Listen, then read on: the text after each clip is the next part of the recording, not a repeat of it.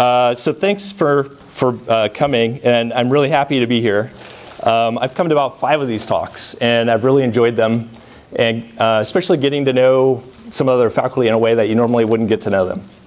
And I think it's built the sense of community here for me at UCI. And I have an interesting story about that, which is that I was on a grant review panel, and I was reviewing grants for a family foundation in Southern California. And they give out grants just to professors in Southern California. And we were at a hotel in Pasadena reviewing the applications, and one came up from a UCI professor, and they all kind of turned to me and said, do you know this person?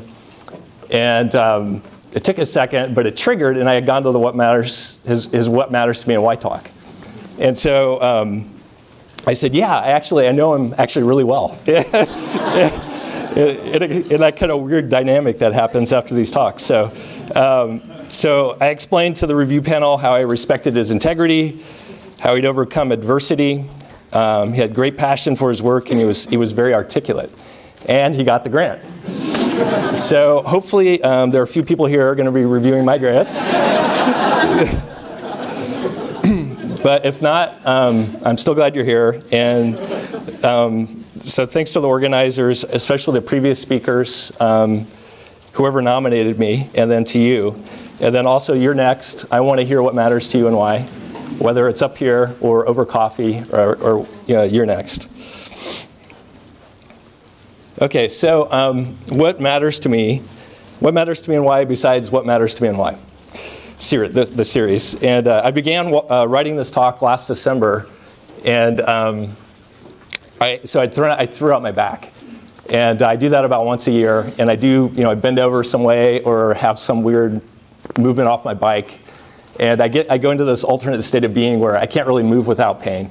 And so I just have to calculate everything and pretty much stay flat for, when I was younger, maybe 1 or 2 days. Now it's like a week, I gotta stay flat.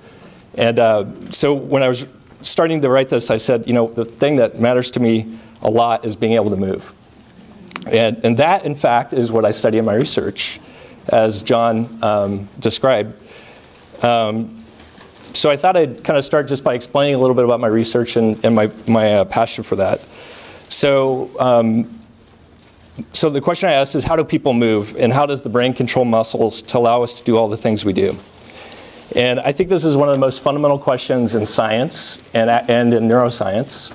And I have a few quotes from some that I'd like to read you. So one's from a current colleague, John Krakauer, and he says, plants don't have nervous systems because they don't go anywhere. So you got to think about that one. So, and then another older scientist, this is a quote I really like that I read in grad school. Whoever has seen a startled deer in the forest and seen its harmonious movements can scarcely withhold a feeling of admiration.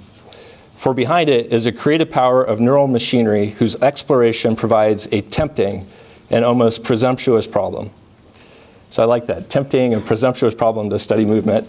And then another old scientist, Sherrington, who said, in felling a forest or whispering a syllable, all we can do is move. And for that, the sole executant is muscle. So movement is really fundamental to who we are as people, and I find that really fascinating and challenging to study that. And then importantly, I'm an engineer too, so I want to take what we learn studying movement and use it to try to help people. And so we make these exoskeletons and wearable sensors for people with stroke and spinal cord injury. So the T-Rex thing, I just tell you about that briefly. That was mentioned in my bio. So that was a project that was driven by Robert Sanchez, who was a Ph.D. student in my lab. And so when a person has a stroke, sometimes it affects them so much they just can't lift their arm against gravity. And if that happens, people just stop using the arm because it's so difficult to do anything with it. So the idea there was to make an exoskeleton, and it has springs. We worked with a guy named Tariq Rahman from Delaware who developed this for children. But it makes your arm feel like it's floating. And then you can detect, and we have a grip sensor where you can detect even small amounts of grip force. And we created like virtual environments where the person can then start training. And so we asked one person, and so people really liked it. And we got better results than just kind of conventional rehabilitation therapy. So one of the volunteers in our study he said, if I can't do something once, why would I do it 100 times? And so what we're trying to do is just give someone the ability to do it so they can keep practicing and stimulate their plasticity in their brain. So that matters to me. So we had the idea. Robert Sanchez was just amazing at implementing it, and then this company had to commercialize it. And that whole process of seeing it actually get out and be useful to people has really mattered to me. All right, so if you're curious about where we're trying to head with the exoskeletons, it's not Terminator or RoboCop, but a better example from Hollywood would be the Dr. Dre video, I Need a Doctor. And it's a Dr. Dre and Eminem. And so if you want to see where we're trying to head with our research, look at that video. And there might be some objectionable language in it, but it's actually really, it's really actually quite artistic. And they actually used one of our robots just for 3 seconds. So it's a story of someone who's in a car accident, Dr. Dre, and becomes paralyzed, and then he receives something like stem cell therapy. It seems like in the end. And then he gets some movement back, and then he trains in our robot, and then soon he's dipping 400 pounds in the weight room after that. But that's what we're after. So we're working with stem cell biologists to try to enhance regeneration with rehabilitation. All right, so for the rest of the talk, then I thought I'd tell you how I got here doing this sort of thing. And so I'm going to identify several other things that matter to me besides movement. And I'm going to use some words that make sense to me, but you're going to have to figure it out. So the words are the lateral, the friend, and the wild. And these are the things that I really like and bring me the deepest satisfaction. And then in the last part of the talk, I'll just talk a little bit about the why, because I think it's interesting to try to talk about why do these things matter to me. So. All right, so the lateral, so I just want to be aware, there's the clock, okay. So the lateral, so I can trace my current job back to at least 3rd grade.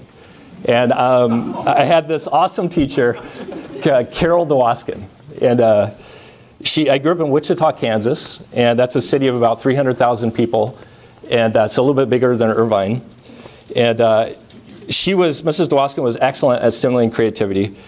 And so I remembered one assignment she had us write, and it was about what we would, what will you be doing as an adult? And my friend and I were absolutely sure that we'd have a koala bear farm in Australia. And that's what I mean by the lateral. So it's the lateral thought, subversive paradigm, the alternate view. And it's the movement of your mind out of a track into a different way of viewing things.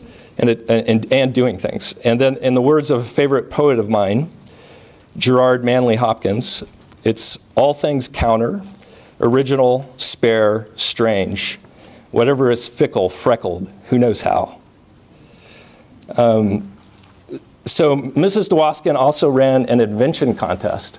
And I created some sort of marble game. But after that, I loved it. And from there, I wanted to be an inventor. And so even through my high school years, I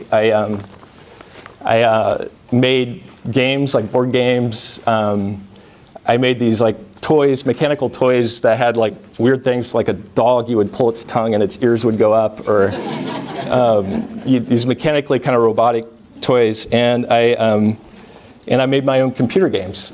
And went to the talk from Paul Durish and ICS here, and he said he was old enough so that back in the day when you turned on the computer, all you could do was program it. That was it. That was the only option. And that was my generation too. So TRS-80 or TI-40 I had, and you turn it on. I made the awesome game Loop-de-Loo, where you steer a plane around a maze, and it was addictive back then as well. So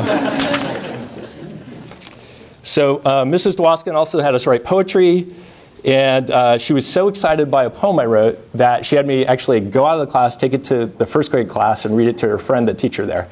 And so that's I still write poetry, and I like art, and so I'd like to thank Mrs. DeWaskin for nurturing that. All right, so that's the lateral. Next, the friend. I don't think it's an exaggeration to say that relationships are basically what make life meaningful.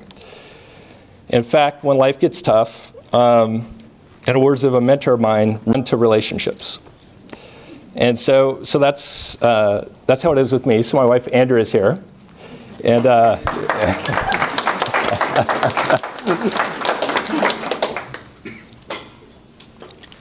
I have my kids, Will, Anna, and Luke, acknowledging my parents and my brother, his family, my extended family, and then my colleagues here in engineering in the medical school, and the staff I work with and undergrads I get to teach. But I especially want to mention my grad students, some of who are up here. And I've had 16 Ph.D. students. And these are the people I get to work with for a number of years, ranging from 4 to maybe 5, 6. Sometimes, it gets longer. But I get to know them really well. And it's been one of the greatest privileges and joys, and my job is to be able to work with and mentor them. And so hopefully I can be like Mrs. DeWaskin to them. All right, so this kind of centrality of friendship in my life and the need for me to run to relationships I think I learned that in junior high. And it was in that time, in kind of adolescence, I had like a really severe anxiety thing. And I grew up Lutheran, which has a lot of, and my dad actually still spoke German as his first language growing up on his farm in Illinois. But it has a lot of beauty in it, and it was stable and comforting, but I was not very relationally connected at the church. So across the street from where I lived was a Presbyterian church, and my brother had started going to a youth group there. And so I thought, well, if this is something that matters in my life, then I maybe should check that out. And it's kind of ironic because so the Presbyterians were the more expressive thing because they're known in the Christianity as the frozen chosen. It's kind of the so I went to the frozen chosen, and but it turned out the youth group was really fun, and I made new friends. And I think when I look back, and I got out of that kind of anxiety attack thing, and so I think it was that caring community, but also my acceptance that there was something bigger than me in my life that's worth exploring, and something in the universe that cares for me. And so that's the friend. It's the people around me who care for me and who I care for, and my friends and my colleagues and my student, and it's God. And so they all matter to me. All right, so with the mention of God, I quickly want to say that I don't really see religion as something where it's just like keeping the rules. That's not what I see. Or something I do to control God or control my life. For me, it's primarily an intimate relationship with Christ, and it's initiated by an experience of forgiveness for breaking the rules. So I'd agree. I was recently reading a book by an atheist, Curtis White, who says, quote, and I agree with this, "I am an atheist. If to be an atheist means not believing in a CEO God who sits outside his creation, proclaiming edicts, punishing hapless sinners, seeking vengeance on his enemies, and picking sides in times of war." So I'm an atheist in that sense.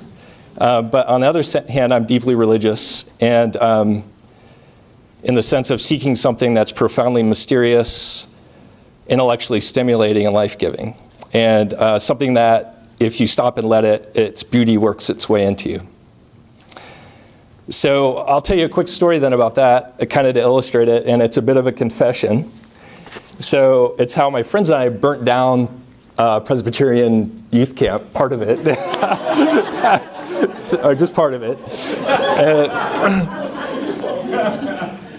So my friends and I, we made, just for, because I don't know why, but we made explosives out of gunpowder from my friend's dad's shotgun shells. And we packed them into film canisters, and then we had Estes model rocket lighters. And so we could, during our free time at the camp, we would bury them, and then you could light them, and they'd blow dirt up in the air like 30 feet. And so while we're doing this, then we also were smoking grass. And In Kansas, back in the day, that's actually literally grass. Okay, so so that's literally little dried weeds that we're picking up and lighting, and then trying to see if we could blow smoke rings with. And they kept blowing out, or they kept going out. So we had the lateral thought that we should make a small fire on the ground. And so that's one of the lateral thoughts that did not work out. And so it caught on a tree, and then it just spread to this whole field. So we just panicked, and we ran. There was a lake nearby, so we ran to the lake, got our shirts off, got them wet, came back, started beating it. And pretty soon the whole camp was there. We're probably 50 miles from a fire truck. So, so the whole camp was there beating it out. And it burnt down this whole meadow, but it fortunately did not spread to the surrounding forest, which we attributed to a shift in the wind. So I remember standing with my head hung low, apologizing in front of the whole camp. And that was a terrifying experience, but out of it, I experienced forgiveness. And that they didn't kick us out, so they didn't kick us out of the camp, and they in fact acted like it never happened. And so you can probably understand what I'm talking about if you've hurt someone, and then you've been restored, and how that can make you a creative person again. And so that's the sort of friendship that matters to me. Okay, so the third thing is the wild. The wild. So think about the burning meadow I just told you about. So why didn't I want the meadow to burn? And what was the value of the field to everyone there? Why did it matter? And it was beautiful, and it was a sanctuary, as all the wild places in the world are. And that's what I call the wild. You could also call it nature or the environment, but I don't like those terms. And I'm not alone. Gary Paulson, for example, an author, calls it the woods. But in Kansas, there weren't that many woods, so that doesn't work. And another author I like is Wendell Berry, and he doesn't like the term environment. He calls it, because he says the word environment means our surroundings. And our actual relationship with the world is much more intimate. So in any case, I started to love the wild from a very young age. And in Wichita, I lived across from these large fields, and there was this we called it the big tree. And behind it was a creek. And my brother and I would go climb the tree and play in the creek for hours. And I was involved in 4-H, and I was in photography club at 4-H, and I was the person known as the guy who takes abstract pictures of trees. And I just loved lying underneath trees, taking pictures of their fractal limb structure. And I really liked the idea of the Ents in the Lord of the Rings movies, or the books. And so they kind of personify ancient wisdom and power, and yet they're vulnerable. And so for me, it's the wild that I go to for inspiration, adventure, and peace. So when my son Will turned 13 a year ago, it was natural to mark it with a trip into the wild, an adventure in the wild. And we hiked the Grand Canyon in and out in a day, which is about an 18-mile deal. And we started in the dark, and as we start, you can see people ahead of us with the headlamps, kind of like the stream of lights going down. And then as we came in about an hour, the sun came up, and just the beauty of that. And we were with one of my best friends, Chad, and his son, Caleb. It was just unbelievably beautiful, heart-achingly awesome. So the wild really matters to me, and I'm really proud to be at UCI because we have a lot of colleagues here who are working to understand it and protect it and sustain it and help it to flourish. So, so the wild. Okay, so those are the three things that matter to me. So I thought then I'd finish just by asking the why question. And why do these things I've told you, movement, the lateral, the friend, and the wild, why do they matter to me? And I've kind of told you some of the reasons already. Like movement's really fascinating to me. It's also something where I feel I can study it to help people. The wild, it's beautiful, it's a sanctuary, but I want to go a little bit deeper on it. And first, why? I think it's a really difficult question. And I think we all struggle with answering it, and I struggle with it too. And in fact, that was the most challenging thing about this, is trying to think about the why part. The what matters to me part, okay. The why part is much more difficult. Second, I want to recognize there are different approaches to understanding why. So as a scientist, I could say that my appreciation for such things I've told you likely contributed to fitness or flourishing and evolution of the human species. And that's why they matter to me, and that would be true in a sense. Or as a neuroscientist, I could say these things I've told you about, they cause an increased release of dopamine and reward-related neurotransmitters in my brain, and that's why they matter to me. And that would be true also. However, as one of my favorite authors, Frederick Buechner, says, the scientific explanations, while important, they can be like a podiatrist describing the love of someone's life, who I'm going to call Susie Smith. So it's like a podiatrist describing the love of someone's life, Susie Smith. So the podiatrist says, Susie Smith has fallen arches. And the one who loves Susie Smith says, she walks in beauty like the night. And to quote Buechner, in his own way, each is speaking the truth. What is at issue is the kind of truth you're after.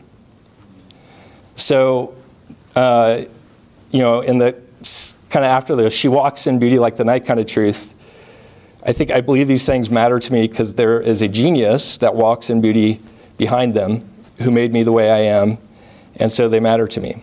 And so, for example, on the lateral, the idea she walks in beauty like the night is the idea that God walks in beauty of imagination and creativity and makes me in his image to be lateral, just as God is a lateral thinker. And in fact, I think I'd be remiss if I didn't say that I think Jesus is the ultimate lateral thinker that I found in my explorations.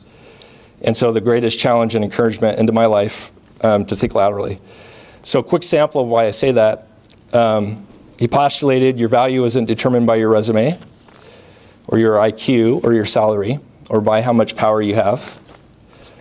Made the observation that your friend could just be the possibly random person you just met, but who is in need, or even someone on the other side of the world. Hypothesized that you find your life by losing it, and you best use your power by serving. And contended that all people in our diversity are valuable and worth sacrificing for. And that bad can be turned into good, and eventually all will be well, and all manner of things will be well. So again, going back to Frederick Buechner, the genius, God, in his poet mode says, when you make discoveries like this, it's like finding $1 million in a field, or a jewel worth a king's ransom. It's like finding something you hated to lose and thought you'd never find again, an old keepsake, a stray sheep, a missing child. It's as if the thing you lost and thought you'd never find again is yourself. So these kinds of ideas are unexpected and lateral to me. They're beautiful, but they ring true. They're beautiful, powerful, and they matter. And perhaps they help explain why I am the way I am, or at least the way I want to be. Okay, so then consider the friend. I told you, friend, why do relationships matter? So the she walks in beauty like the night idea here for me is that God walks in the beauty of relationships and makes me relational, therefore, in his image, to be loved and to love. And I read a short essay by Amy Tan, the Joy Luck Club author, and it was on a Chipotle bag. If you guys don't go to Chipotle, I just saw this last week, but I like they're putting these authors, they're writing things, and so it was on ghosts, and she believes in ghosts, and she's had ghost, interactions with them that have been inspiring to her, and Ghost of Her Mother, for example. And she said on the bag that happenstance can have meaning. And I think what she's meaning is that these everyday interactions that we have, in her case, it was the supernatural kind of thing, but everyday interactions bring meaning to our lives. And that's what I believe too, and that the relational coincidences in our lives cohere to form purpose and to form us. So an analogy is like if you go play in the ocean here, and you go in, you're playing, splashing around for a while, and then you look up to see your towel or whatever you left, and you've like drifted down 200 feet, right? If you play, you know that happens. And so that current, to me, it's like the people in my life. And so I think we all, when we look for meaning in our lives, we intuitively reflect on the singular people who've shifted the direction of our lives.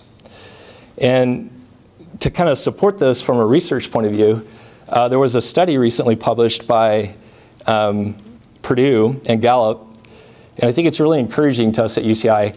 And the study was, they looked at several thousand people who were in their careers, later in life in their careers, and they wanted to see what mattered about their college experience to them. And they wanted to say what mattered in terms of, are you in a job that you are engaged in? And are you in a job such that you're flourishing? And you're flourishing intellectually, physically, emotionally. And they found that it did not matter if you went to a public or private school. It did not matter if you went to a small or large school, if it was very selective or less selective. And, but the one thing that doubled your chance of flourishing in your career later was if you could answer yes to the following 3 questions. Number 1, I had at least one professor who made me excited about learning. Number 2, my professors cared about me as a person. And number 3, I had a mentor who encouraged me to pursue my goals and dreams. So that doubles, in this survey, doubled the chances.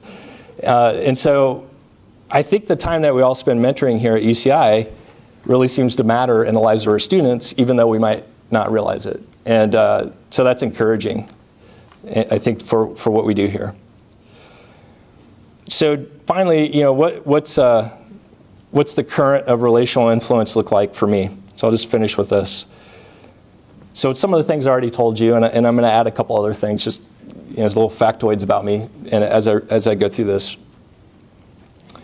So it's because Mrs. DeWaskin encouraged me that I'm here doing what I'm doing, and I love it.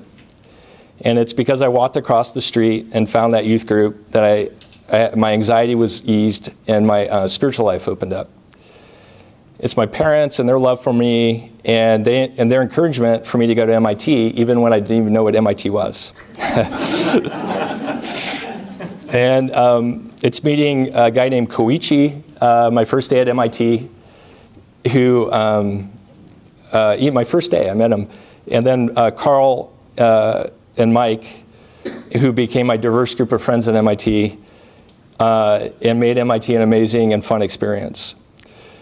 And a great group of friends I met at Berkeley, and I lived in community, kind of like in a commune there, and we cooked for each other, studied our faith together, worked against homelessness, hiked together, found our vocations, and I met Andrea at Berkeley too.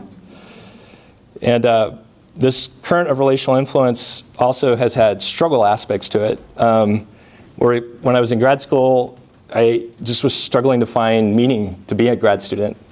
And I changed advisors, and I found Steve Lehman, who was just a great advisor, who gave me freedom and support to do these kind of lateral things in my research.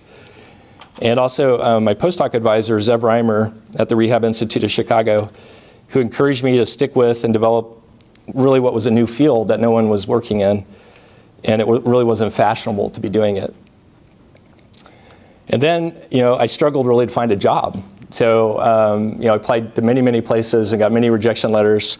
But then the UCI had a position in biorobotics, and it was exactly where I wanted to live. My wife, Andrea, is from Pasadena, and I love California because of the wild. So that was amazing. And getting then colleagues like Jim Bobrow, who's here, have had great colleagues, and we've built some really cool robots together. And then my grad students that I told you about, how important it's been to me. So that's the current to me. So finally, all this has led me to this chance to be here at UCI. And it's an amazing place to work. And I think by our mission of education, discovery, and mentoring, when we all work together to contribute to those things, we will further peace and knowledge, and we'll help people. And the fact that I get to be part of that is, to quote, immeasurably more than I can ask or imagine. So, thank you. So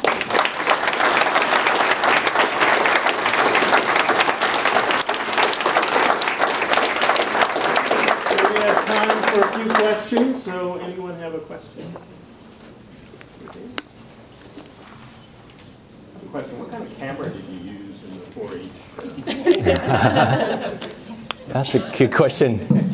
It was ancient, definitely. Yeah, definitely ancient. I think it was black and white too. I remember I have a bunch of the film was black and white, and they were like square. Might have been, some of them might have been Polaroids actually. Yeah. So.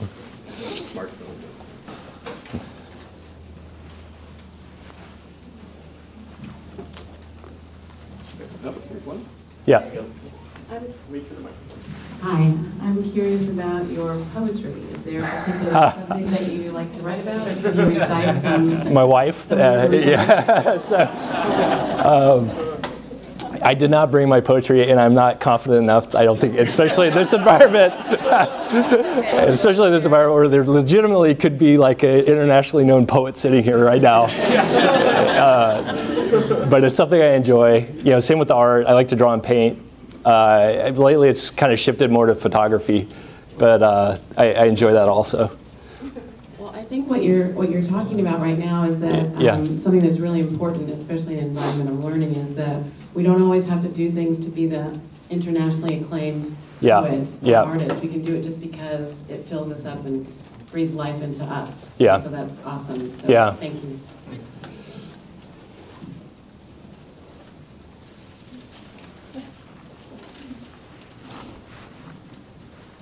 What do you share with your kids to encourage them to be creative? Oh, that's a really good question. What do I share with my kids to encourage them to be creative? Well, first of all, like if they come up to me and they say, I'm bored, I'm like, yeah, good. Yeah. And I think my wife and I were always looking for opportunities for our kids to be creative. And we try to, I mean, a really simple thing in our house is we try to limit media. And because the media is just so, I like it, it's entertaining, but you're a consumer, you're not generative with it. And so we try to set up spaces in our house and just time space where our kids can be creative. And then we try to expose them to different avenues of creativity, you know, let them try different things and just hope they find the thing that they're passionate about. And right now, my youngest son, Luke, 9, and he's just writing. He's writing. He'll go in, wake up at 6 a.m. and go write for an hour. And he's writing a book, so he says a story. And so that's like awesome to see that. And he has some great poetry, actually. Yes. Yeah, I should have brought his poems. They're amazing. So, so I think those are the things that come to mind. So the exposure to a bunch of different things, and then limiting the influence I mean, we love to watch movies together, and the kids get time to play video games and stuff like that. We just try to limit it. So. Dave, though, this is Jack. Yeah. Hey, Jack. You also, though, you make up games, and you play these games with them. Yeah. And you do these kinds of things, creative things like, you know, hide and go seek type of things, and writing things down and searching for them, and these kinds of things that I've seen you do even with your own kids. It's totally creative yourself, and then they have to make up part of the game too and everything. Yeah, like treasure hunts and things like that, or clues, and yeah, we do that too. And then you take them out into the woods and into the wild and stuff like that. Yeah. Actually, I think getting out into the wild is really good too for them in terms of the creativity and confidence. So, yeah. 2 questions. One, do you still keep in contact with the mentors that have really inspired you, like the 3rd grade teacher? Oh. 2, as a professor now, do you have doubts about your faith? Okay. I haven't talked to Mrs. Dwoskin since 3rd grade. So I feel bad about that. I know. Well, okay, so in my defense, I moved away from Wichita, Kansas when I was a junior in high school. And I've only been back there once since then. So, and it was before, and I'm actually old enough before there was email. I know there was surface mail, so it's really no excuse, but someone did give me an email address for her recently, so maybe I can email her my talk. That would be good.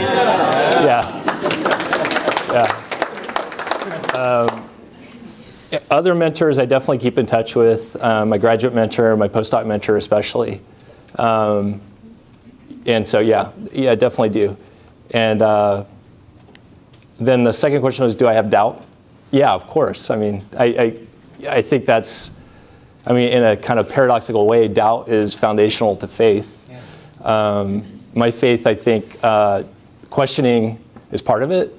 I think it's encouraged in my faith to question in a respectful way, but also could be a passionate, emotional way if things are really crappy. So yeah, I definitely have things, and yeah.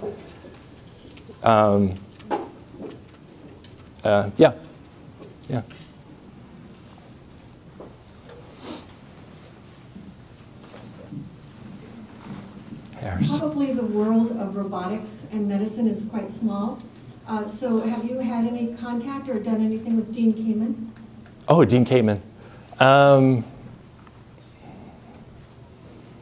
Let's see. Jim Bobrow has a Segway.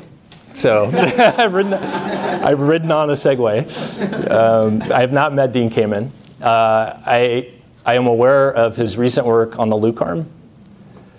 So the Luke arm, DARPA had a challenge, which was to create a robotic arm that was sort of like matched the capability of the human arm for use by people with who've lost a limb.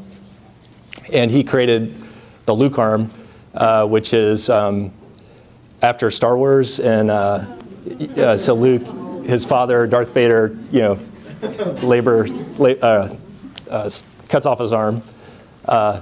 And so the idea was to make an arm, so Luke then gets the arm, and it's like, so there's some awesome video that we look at. Actually, we looked at in my class. We talked about it today, actually, in my class in biorobotics, where people are now able. There's kind of this holy grail to do a multifunctional or multi-degree of freedom prosthetic hand that was sensate.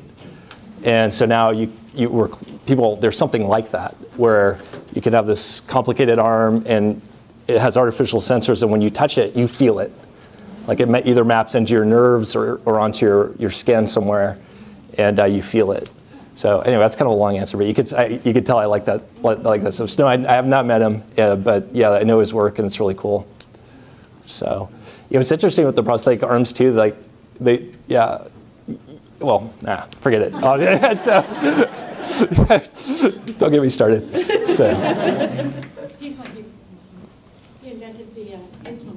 Yes, he had the insulin pump thing too, right? So, yeah. A great lateral thinker. Mm-hmm. So, following up, hey Dave. I like the lateral part. Just wondering, when you're a kid, you can have all these lateral thoughts and do something about it because you're limited in resources and you have a lot of time at your hand.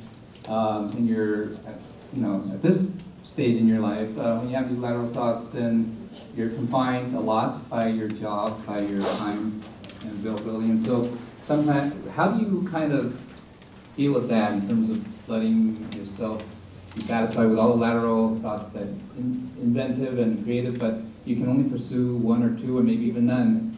Kind of, how do you deal with that? How do I deal with that? Yeah. No, there's a lot of pressure of feeling, like having too many things to do and just like the huge email queue or whatever. And I think that cuts into the time to be creative. I think for me, though, working with my students gives, they have ideas, I have ideas, we have this interplay with each other. And so that's a primarily way to do it. My students probably have learned that they can't listen to everything I say.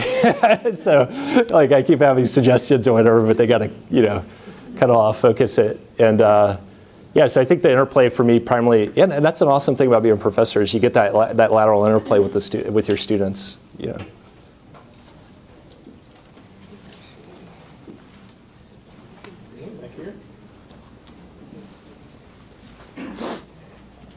So for your robot arms, do you hold the patents and all the commercialization work for it?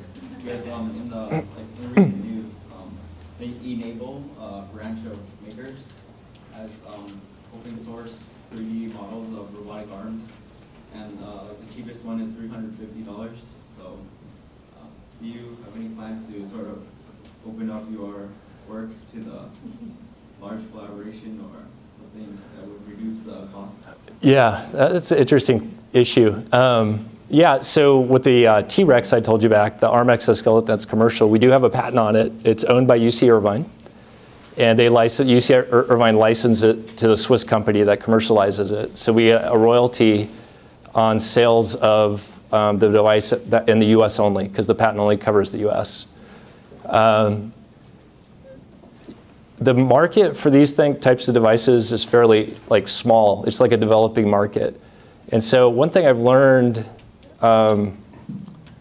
is that in order for you to get a technology that you've invented or helped invent out, people have to be able to have a livelihood with it, right? So, so you have to set up, if there's actually going to be support for it and the availability to purchase it, you have to have a way to make some profit or something that supports the people in the company that are making it.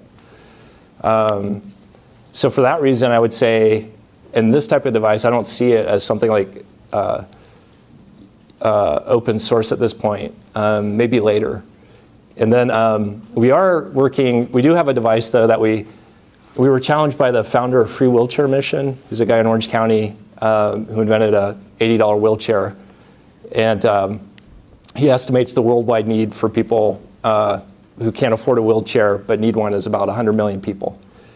And he came and saw one of our $1 million robots, and he said oh, I'm kind of embarrassed, and he's like, wouldn't it be great if you could take what you've learned from that and apply it to a device that could be used anywhere? And so I am interested in that, and we came up with a device it's just a lever that you attach to a wheelchair, and you rock yourself in it, and through that you get arm rehabilitation exercise. And we had a physical therapy professor take it to, from Northridge, CSU Northridge took it to Vietnam over January to test it at a clinic in Vietnam. We've also tested it in Mexico City. So that kind of thing, I'm really interested in having that be sort of more like that model. Yeah, thanks. One more question? I got it. Here we go.